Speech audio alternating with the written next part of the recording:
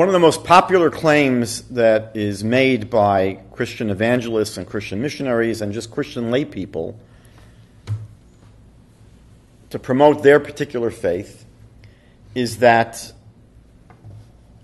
their embrace of Christianity changed their life. And they'll report dramatic changes in the quality of their life. They may have been depressed. They may have had problems with certain addictions. They may have felt that life had no real meaning. And they will report enthusiastically that since becoming a Christian, their life has improved dramatically. They now feel a tremendous amount of energy, a tremendous lift in life. They feel the opposite of depression. They feel very, very much like their life is very positive. They feel a tremendous amount of energy.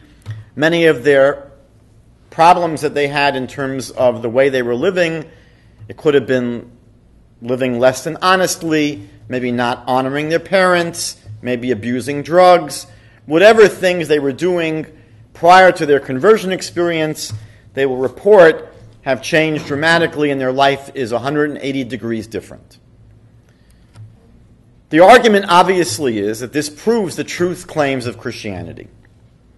The simplest way of puncturing this claim is to realize that virtually every religion in the world reports the same dramatic changes in the lives of adherents of those religions. If you listen to the testimony of the various denominations within Christianity, who many Christians insist are not legitimate expressions of Christianity, you will find similar testimonies from Roman Catholics, from Mormons, from people who were part of various what are called Christian cults like Jehovah's Witnesses and Seventh-day Adventists, etc. All of these different groups within Christianity report the same kinds of dramatic changes in their lives, and the same is true of non-Christian religions. If you listen to the testimony of people who have become Buddhists or Hindus or Jains or Sikh or Baha'i, people that have converted to Judaism, people that have joined virtually any organized religion or even disorganized religion in the world, people who have adopted a new philosophy in life, even people who begin various hobbies like taking up painting or learning martial arts or going to therapy. People that undertake changes in their lives will often report positive, dramatic changes, positive changes. And so it's clear that if all of these different religions, whose beliefs are mutually exclusive, all report that they have experienced positive changes in their lives, so it becomes very obvious that false beliefs, false ideology can produce changes in someone's life.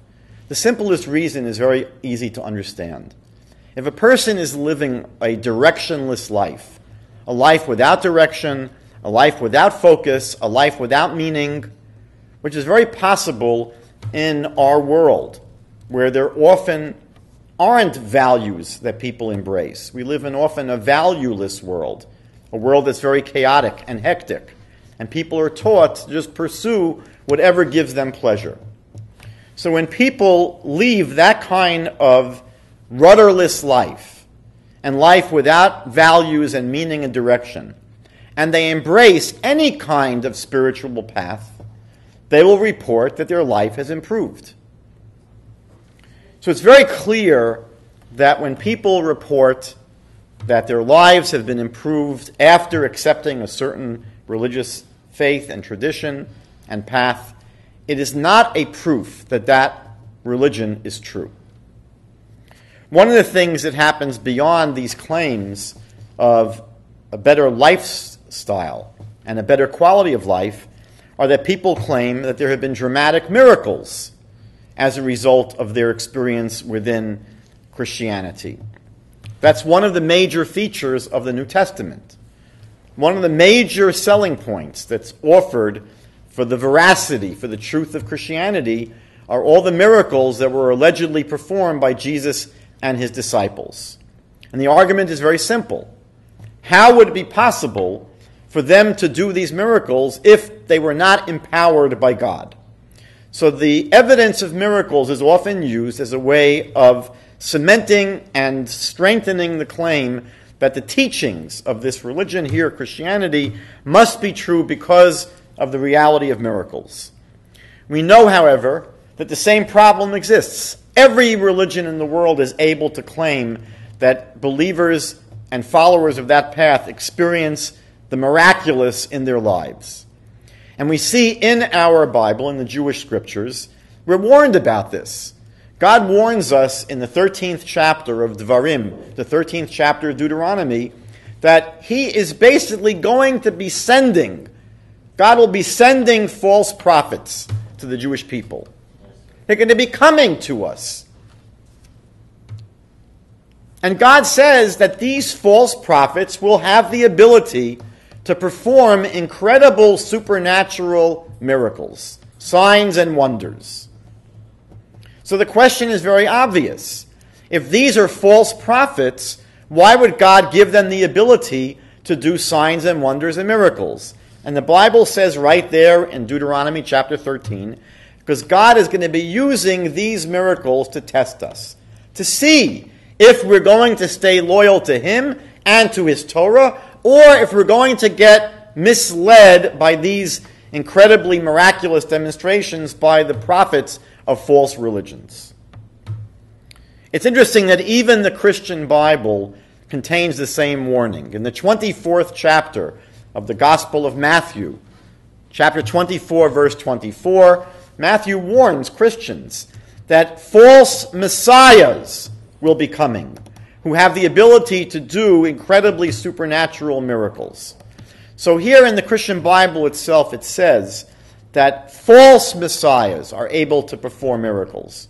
Once we know that false messiahs can do miracles, we see that the performance of a miracle cannot prove that someone is the real Messiah. So one thing we know, that people experience dramatic changes in their lives, even the miraculous, healings from illness, and other incredible miracles. And we know one thing, that this reality of changed lives, and even the miraculous, does not prove that the beliefs of the people that going through the experiences are true. One thing is very possible.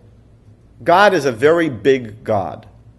And God is able to answer human prayer, even when the person praying may not be praying properly, or may not be directing their heart in the right direction.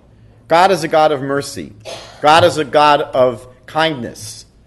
And so God, as the God and the Father of all human beings, is going to extend that mercy and that kindness to his creatures, even if they don't necessarily have the exactly correct theology. And so we will see that people who are ill from every religion in the world may experience divine healings because God is kind and God is merciful.